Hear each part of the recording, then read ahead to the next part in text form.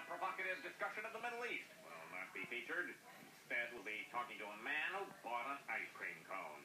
That's me. Of course, that has nothing to do with the fact that this station and the ice cream company are owned by the same corporation, but I digress.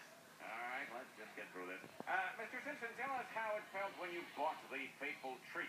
I've never been to war. I imagine it feels just like your first kill. The happiness swept me away. Oh, that hurt like a...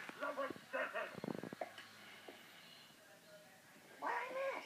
Kent Brockman said a horrible swear. That's right. Let's just sketch it for you. Sketch. Shake it! It won't come off. Where's the hammer?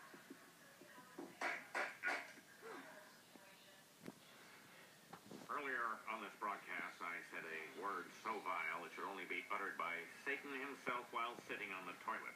I apologize and will make a large donation to charities that fight teen cursing. Good night.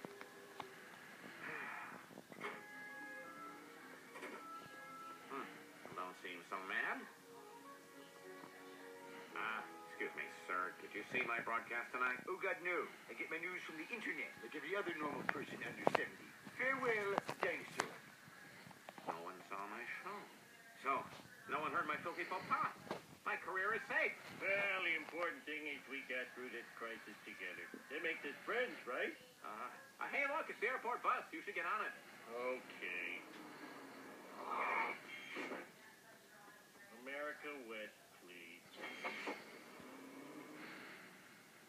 I can't believe Kent Brockman got away with it. Back in my day, TV stars couldn't say booby, tushy, burp, fanny burp, water closet, underpants, dingle dangle, Boston marriage, LB gay, titty caca, hot dog, or front lump.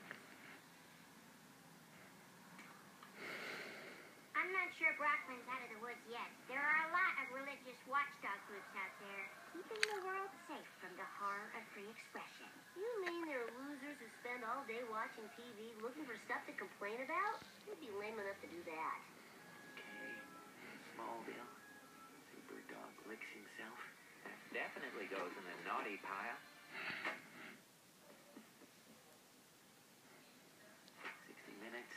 Morning Safer has questionable pants fold. The L word.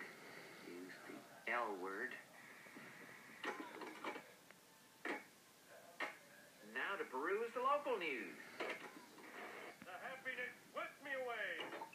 Oh, that hurt like a... God's least favorite word. I